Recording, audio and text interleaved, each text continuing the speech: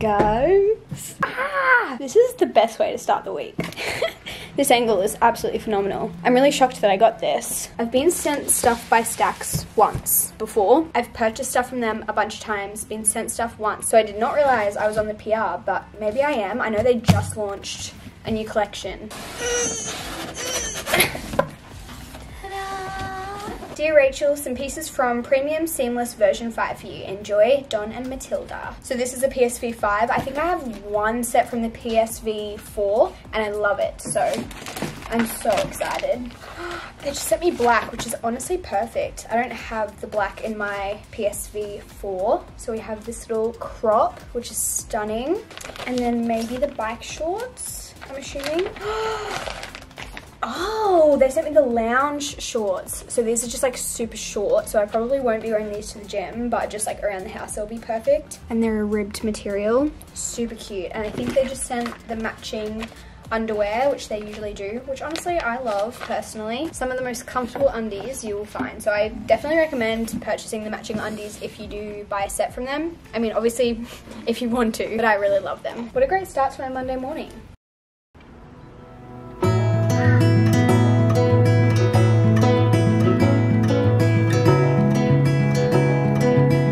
Good morning, beautiful people.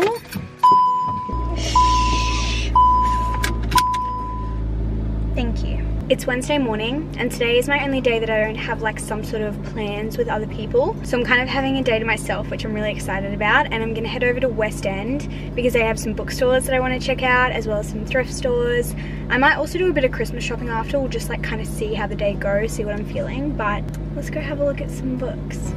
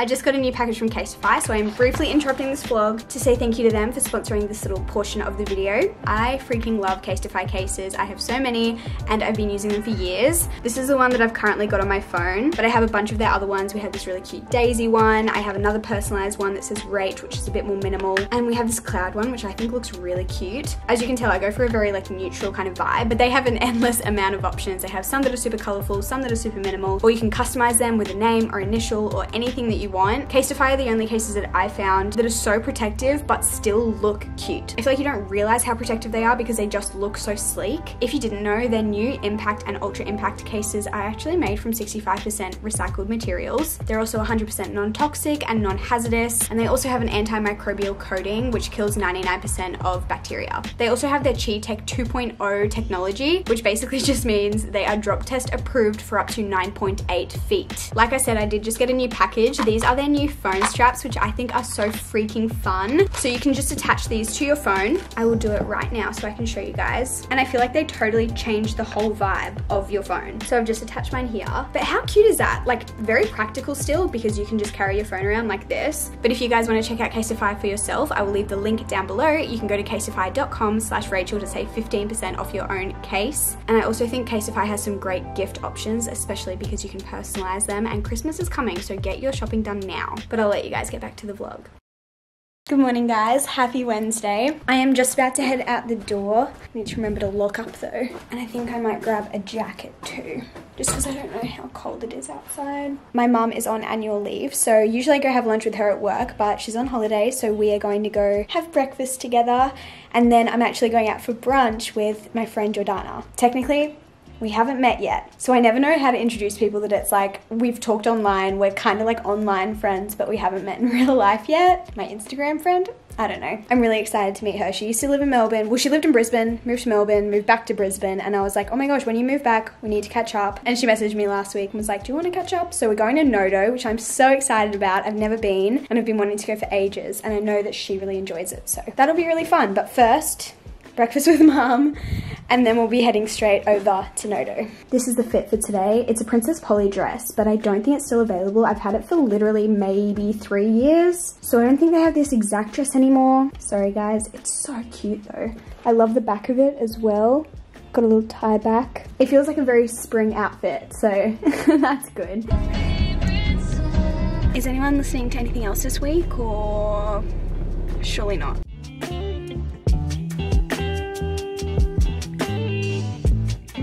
I think I just got to where I'm meeting Jordana. I've never been here before, so I'm gonna have to go try find it. I'm here a bit early, so it doesn't really matter if I can't find it straight away.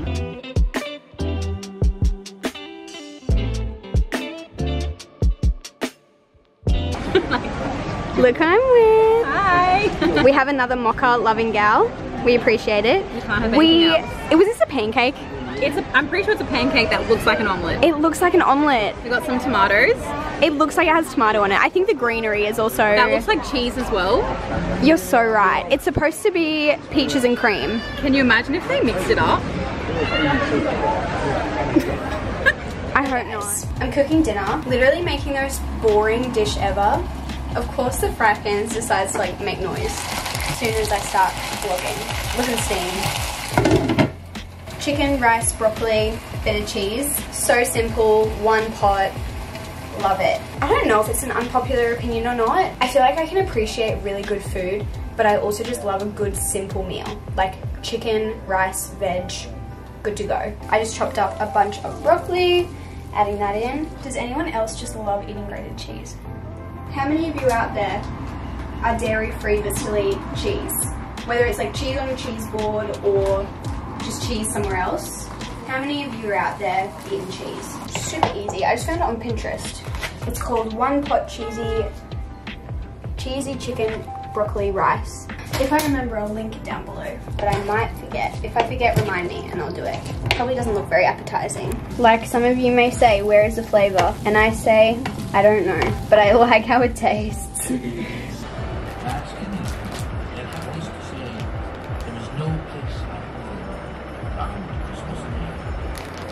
Hey guys, happy Friday. It doesn't even feel like a Friday today. It feels like it's earlier in this week. It feels like it's early. It feels like it's earlier in the week. I feel like this week has flown by. Liam and I are actually just waiting out the front of an apartment that we're going to inspect. I'm not gonna lie, I don't have super high hopes. I think it'll be really pretty and like very new and modern, but I'm just worried about the lighting. It does look like a really beautiful building, really modern, very different from what we have. I mentioned this in my last vlog that we are starting to look for a new apartment. We may be moving really soon, we may not be moving for a couple months, so it might not be a super short process, but I thought it'd be fun to bring you guys along for the ride anyway. So I'll try and get a few clips on my phone, but we'll see how we go.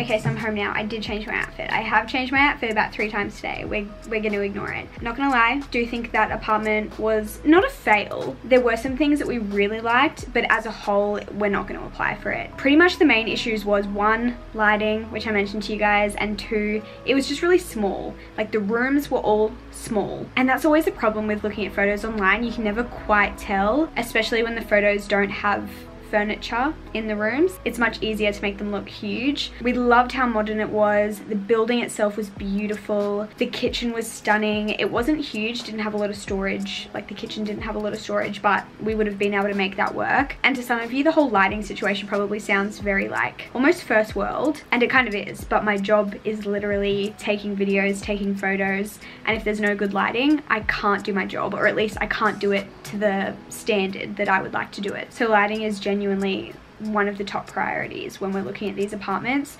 We are going to look at least 2 more tomorrow, maybe more. Our other priorities are probably not even like a huge space. Like we don't need a huge apartment, but we just don't want something that's so tiny. Like Liam said, he walked into the apartment today and felt cramped, and I totally agree. I obviously work from home, and Liam studies full-time online now. He doesn't actually go into uni very often. Liam does work outside the home, like he doesn't work from home, but we just spend so much time at home, so having like a decent amount of space is important for us because we don't want to be in each other's pockets. We also really would love aircon because we don't currently have that. A decent sized kitchen, a decent parking situation because sometimes it's absolutely ridiculous and like stupid, and just like a decent sized bedroom. That is literally it. It's mostly just size, lighting, modern-ish, because if it's modern-ish it'll have aircon, and that's what we want. So, but I'll take you guys along with me tomorrow and we can have a look at those apartments and see what we think. Hopefully we find a winner, otherwise back to the drawing board.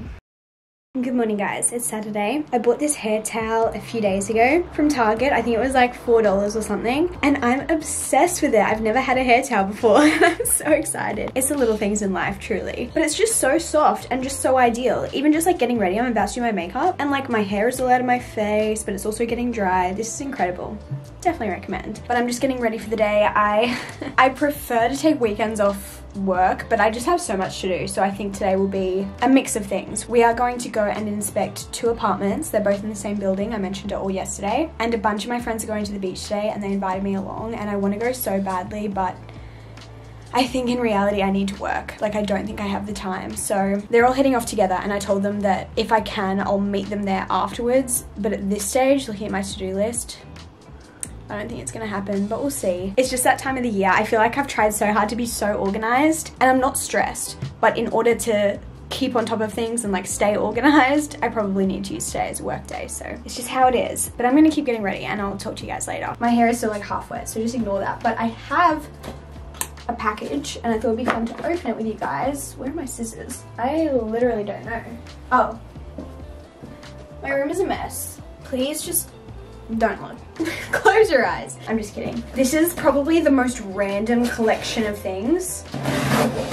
Sometimes I'll just think of things that I need, or like gifts for people or whatever, and I'll add them to my Amazon cart, and then once I have a few things I'll check out, you know? I don't know if that makes sense. Oh my gosh. Those are huge. Whoops. Basically, every year I do a stocking for Liam and I just put like a bunch of random stuff in it, like gum and mints and socks, lip balm, his favorite snacks, just random little bits and pieces. But if he mentions that he needs something or wants something, I'll try and put it in there. We don't really do big gifts. We just don't really care. But one thing that he mentioned recently is like every time we do a barbecue, we make kebabs or like skewers, you know? And he always gets annoyed that the wooden skewers kind of get like singed and stuff with the barbecue. And he's like, oh, we need some metal ones. And I found some on Amazon. I did not realize they would literally be a meter long. Okay, they're not a meter long, but that's huge. It's probably not even gonna fit in his stocking, but I don't know. I thought it would be a good idea. Then, I hope these aren't broken. I'm just gonna open them and check. I have glass straws and I love them. And the other day, Georgia was like, where did you get those from? And I was like, I got them from Amazon. I'll order you some.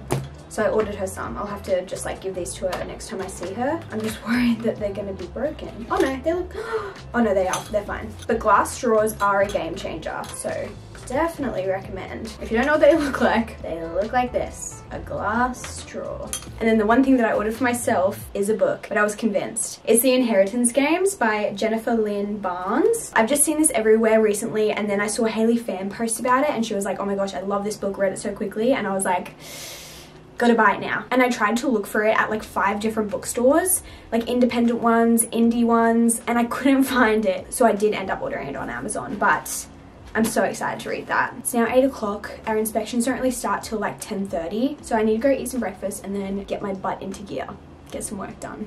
I'm still trying to find it. Things and I walk home. It is now 3 p.m, so it's much later in the day. I am back in my pajamas because I'm straight up exhausted. We did go and inspect 3 apartments this morning. They were all in the same building, so I only recorded one because only one out of the 3 was fully vacant and had no furniture in it, and I didn't really want to take videos of like someone else's like furniture and stuff in their apartment. But one of them was completely empty, so I filmed that one. They were all very similar, pretty much all the same layout. Some were just flipped because they were on the other side of the building, and honestly the apartments themselves were very promising. They were an amazing size. Bedrooms were a great size, the bathrooms were a great size, the kitchen was great. They weren't as modern as the one that we went and saw yesterday, and so they did feel very lived in. Like the carpet was a lot older and a bit like, not dirty, but just lived in, you know, which is fine. That's not like a deal breaker for us, but it was just like something we noticed. The apartment that I liked the layout of the most,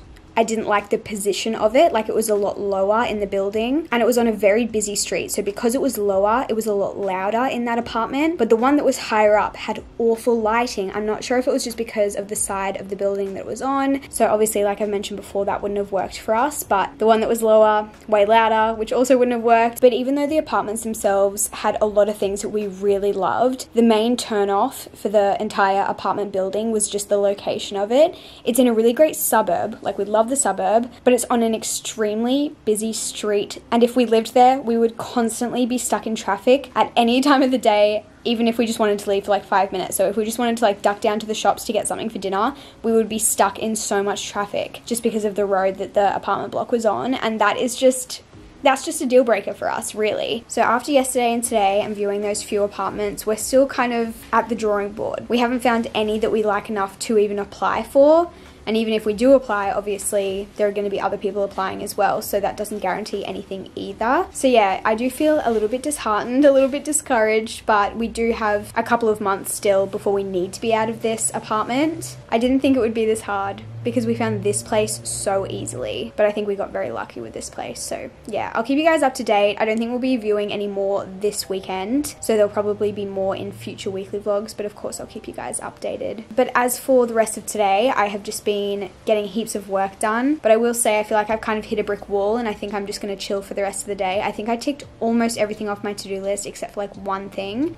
So I feel good, but I do feel exhausted, so I think I'm just going to let myself chill for a bit. I haven't read in so long because I've been so busy, and that's not good because reading is like my form of self-care. So if I haven't been reading, it means I'm not taking any time for myself. So hopefully that is what the rest of the day will hold.